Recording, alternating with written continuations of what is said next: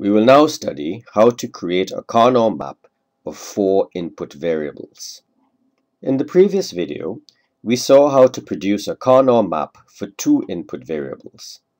We now extend this idea to 4 input variables. As in the 2 variable case, the variables are arranged in rows and columns. In the 4 variable case, the first 2 inputs A and B are arranged in rows. The remaining 2 inputs, C and D, are arranged in columns. The rows contain all possible combinations of A and B and their inverses. The columns, all combinations of C and D and their inverses. There are 2 important features of the arrangements of rows and columns. First, adjacent rows or columns always differ by exactly 1 change of variable.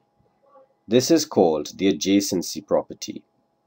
The ordering of rows or columns thus obtained is known as a gray code.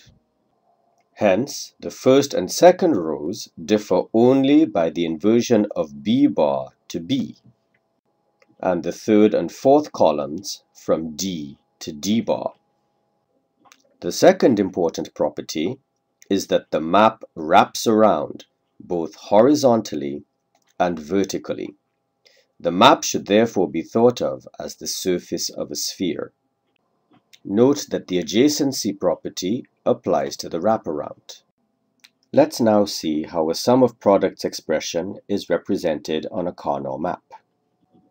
As for the 2 input case, each product term is represented by a contiguous binary ANDed grouping, or BAG.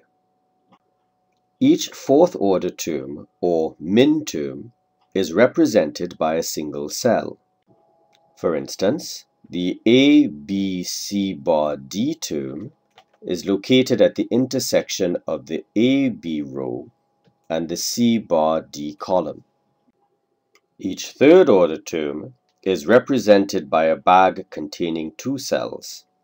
Hence, the A bar B C bag contains the 2 cells with the inputs A bar B and C.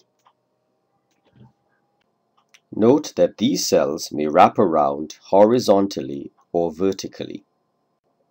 Second order terms are represented by bags containing 4 cells. These bags may wrap around horizontally, vertically, or in the case of the B bar D bar bag, both. First order terms form bags containing 8 cells, which again may wrap around. We now generate the Karnaugh map for a quadrivariate sum of products expression. For the SOP expression, we stuff the bag for each product term with 1s.